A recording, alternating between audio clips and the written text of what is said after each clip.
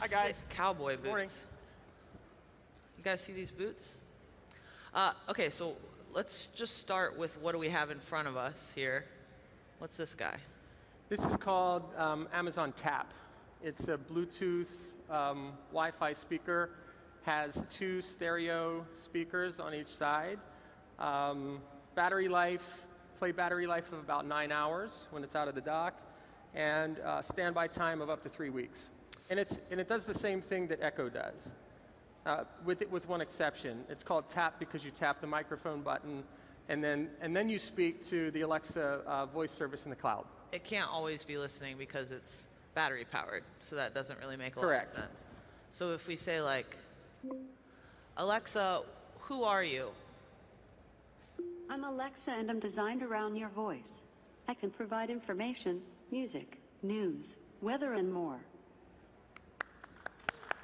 It's like a genius.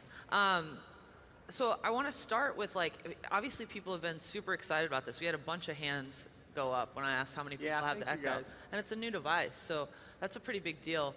And I know that Amazon's pretty tight about what it shares in terms of hardware numbers. I'm not going to ask you about specific sales, but I will ask, are we outpacing the Kindle perhaps with this device? Is this going to be the best-selling hardware device out of Amazon, this suite of products? We're clearly excited about Kindle. We're excited about Fire TV. Right. What I can tell you is that if you look at Echo, Echo Dot, and Tap, you can get a sense for how it's selling and how well it's doing by the reviews. Echo itself has over 36,000 reviews right now, 4.5 rating, and I think a third of the reviews reference the word love. I mean, it's really resonating with the customer base. So I'll reframe the question then. In its first year, how many reviews did the Kindle have? You know, I don't know. I don't Okay. know. So we're just not going to get an answer on that one, but that's okay. I read this story that said that the Echo actually started as an AR product that was going to throw stuff up onto the wall as information. Is that just malarkey, or did I've never heard that. you've never heard of it? I personally have never heard that, no. Okay. No. That's good though, because can you imagine this as AR? That would be a mess. My grandma is like 80, and she loves this whole idea. She doesn't have Wi-Fi in her home, but she really wants an Echo, and I keep telling her, like, you got to get internet if you're gonna be able to use this. But there's such a breadth of people that are interested in this product, and I'm curious, because we've had AI and we've had this voice-powered assistant whole idea for a while now, Siri, Google Now, etc. Why is this exciting so many people? My take, and this is both from personal experience with the product and with what we hear from customers, is it's largely about the far-field voice capability. The fact that the Echo sits in your home, wherever you choose to put it. It has these 7 microphones that are listening, and they're doing what's called keyword spotting. They're waiting for a wake word, and in this particular case, they're waiting for Alexa. And when they hear Alexa, Alexa wakes up and begins streaming what you're saying to the cloud-based service, the Alexa voice service. And then while that's happening, it's doing a lot of technical things that you don't feel, right? It's taking that audio, it's breaking it into text reliably, it's then inspecting that text, and our NLU service then looks at the text and says, what's your intention? What would you like us to do? And then let's say you say, what's the weather? It hands it off to a service that is going to tell you the weather. The weather comes back through a text-to-speech engine, and then it speaks that all back to you, and all that happens in about 1 to 2 seconds. And I think the fact that you've taken something that historically you would have to pull out a computer to do, or your phone, or a tablet, and you've removed all of that mechanical stuff, and you've just let people use one of the more natural interfaces they have, their voice, from up to 25 feet away, and just say, what's the weather? Yeah. So I think it's that simplification of things that you have had to do historically that people are really excited about. And I think it also has to do with the fact that it's in the home, right? Because like when Siri first came out, the idea of pulling out your phone and talking to it was cool in theory, but I don't think a lot of people were comfortable in public talking to their phone, right? But when you're at home and you're alone, I think it makes a lot more sense to start talking to AI, and I think it's going to have Yeah. a lasting effect. But you guys are kind of building some portability into this stuff. So as we see with this device, you can take this anywhere. And then there's also, third-party services that can integrate it. You were just playing with an app back there that has Alexa built into it. Can we talk a little bit about like Alexa as a platform and how you see that growing and what that means? Absolutely. It's actually one of the most exciting things that we did. We launched, I think it was last June, we opened up 2 SDKs, one called the Alexis Skills Kit, and frankly, some of the folks here at the hackathon used it. We were real excited, by the way, thank you. The winner, actually. The winner was an Alexa-based project, and I think 19 or 20 projects were here, and 7 of them won some form of an award. But we opened up the Alexa voice service with 2 SDKs, the Alexis Skills Kit. That lets people who have existing apps or services voice enable those services without having to understand ASR, NLU, deep learning techniques, neural networking. We just try to make it easy for them to take apps which historically required some form of physical input and interaction and just voice enable them. The other SDK that we launched was called the Alexa voice service. And this is largely for people who have applications, services, or hardware. And the hardware could be, consumer electronics, TVs, whatever, appliances, automobiles, and take that entire Alexa voice experience and embed it in their own equipment or apps. So I guess in talking about the portability or Alexa as a platform, I'm curious if this in some way makes up for what was the Fire Phone. Right? Because Amazon did want that personal relationship with a user the same way that they interact with their smartphone. That's the most intimate device that we have. And the Fire Phone didn't really work out, so, whatever. But Alexa built into apps and coming into your phone, going with you in your bag like this, would you say that that kind of is a replacement for what the Fire Phone could have been? I don't see it that way. I think we've have a history of invention at Amazon. Some things are going to work real well, some things are not going to work. I mean, we were working on these products simultaneously. And so with the tablets, starting with e-ink, then the tablets, then the Fire TV, Fire Phone, frankly, we learned a lot from Fire Phone. And now Alexa, we have things to be excited about the whole portfolio, but Alexa clearly has resonated with customers and frankly, developers equally. And speaking of developers, Amazon has gone to great lengths to explain the privacy situation with Alexa, which I think is great. The idea is that it's not listening or recording anything you're saying until it hears the word Alexa, at which point it starts to take that data.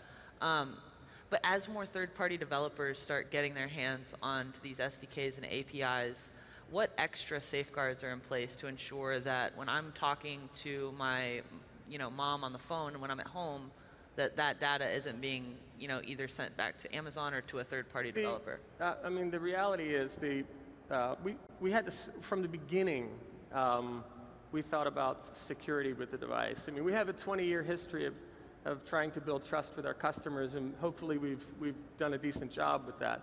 So from the beginning, when we were designing Alexa, we had to make sure that we gave you a way, ultimately, if you wanted, to just hit a mute button. And the mute button would actually remove power from the microphone. So if you really were concerned at a particular moment in time, you could hit the mute button. But beyond that, as you speak, we are in fact only waking that device up in terms of sending anything to the cloud when you see that little blue light ring that goes on. In the case of Amazon Tap, the only time something goes to the cloud is when you touch that tap button. So you have visual indicators, audible indicators, a mechanism to turn the power off to the microphones. And then if you want to see what you have said to Alexa that was stored in the cloud, we save the utterances, your utterances to your Amazon account. You can see them.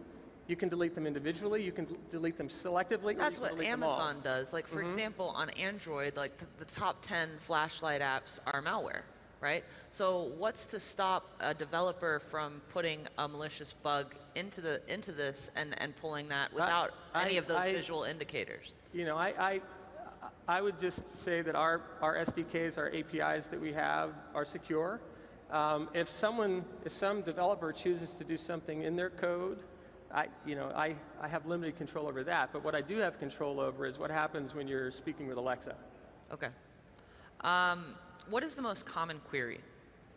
What is the most common query? I think there are a number of things that are happening with Alexa. We watch, of course, what's happening all the time, and music is very popular, right? Well, it was actually one of the most obvious use cases. We were selling a speaker.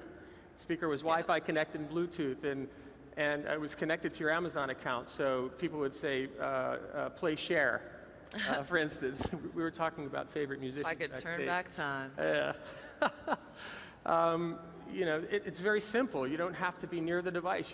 You're in your living room, you're in your bedroom, you're wherever you are, and you say, play share, Alexa, play share.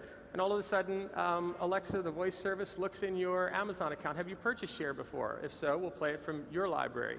If you haven't purchased share before and you're a Prime member, it looks in your the Prime music library, and we have over 1 million free MP3s. If you're a Pandora, Spotify, iHeartRadio, etc.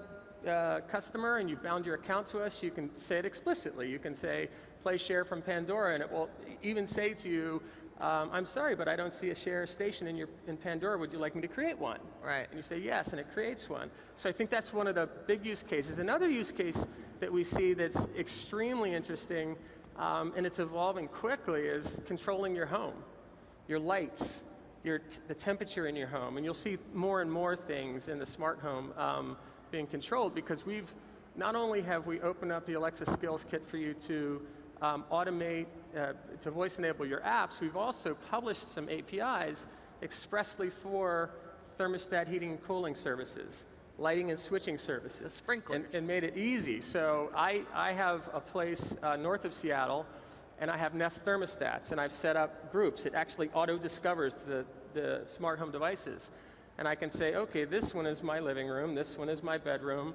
I have master bedroom and other bedrooms, and I can group them together and say, these are my bedrooms. So from here, I can say, Alexa, turn the temperature in the bedrooms to 68 degrees. And in Whidbey Island right now, north of Seattle, my thermostats are going to be set to 68 degrees. And again, this whole thing of using voice as an input mechanism and a way to interact took something like configuring smart home thermostats and lighting from a complex thing where you had to pull out either a computer or an app on your phone or your tablet, and it made it simple because you're speaking in your language. You're saying, this is living room, this is bedroom.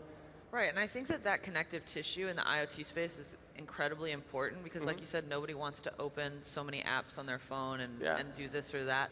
But there's still, there's still multiple commands that you have to give. How far away are we from being able to say, Alexa, I'm home, and she knows that it's 6 p.m. on a Tuesday, and she knows what that means to me and what I need from her to do it, to control my home devices. I think a lot of the hard stuff with voice is, with voice, we've worked on it, and we've made this very simple, and it's not hard to imagine having a routine or a profile or whatever you want to call that thing that says, Alexa, I am home, or and have it do things. I won't talk about our personal roadmap at Amazon, but it's not a stretch to imagine. I won't.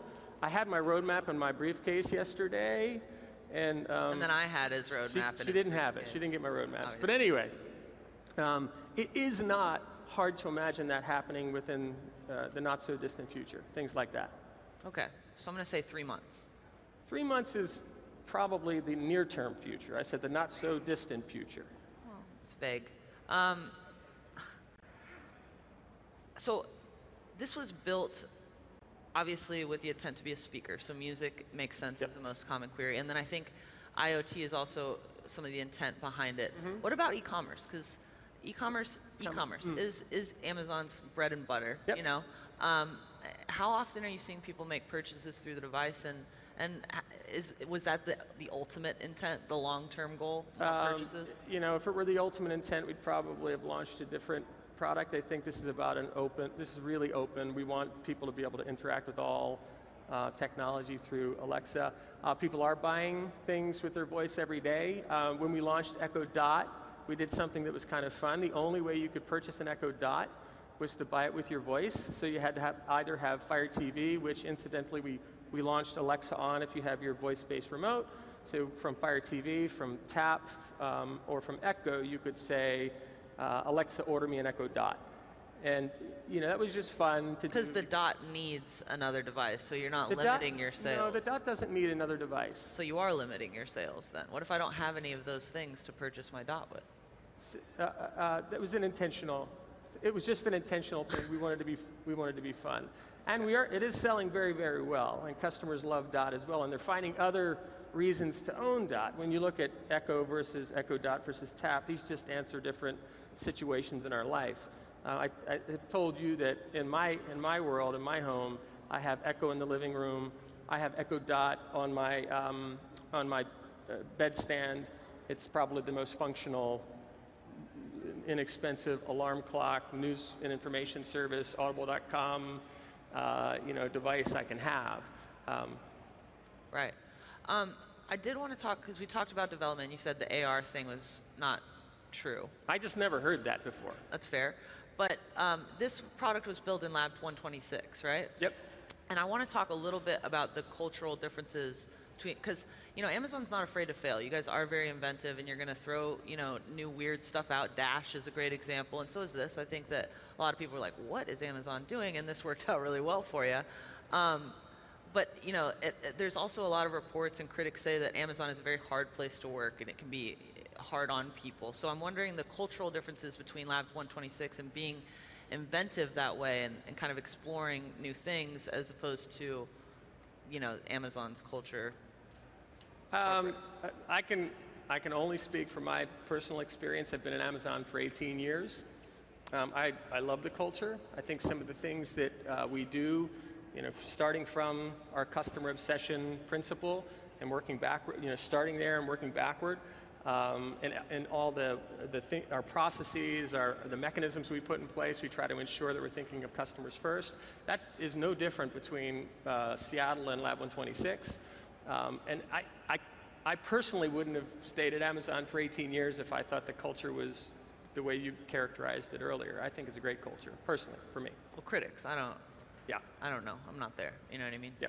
My last question has a little bit to do with more long-term thinking, and part of it has to do with Google, and that's that Google's search business has been slowly encroached upon by the iPhone with the Safari default browser, as well as independent apps. Instead of typing in Facebook, you just go to your Facebook app, and Google loses that interaction. And I think this is semi-unexpected for Google, because this is it's almost a flank on that attack. They've lost their interaction, whether or not the data is coming from Google or not.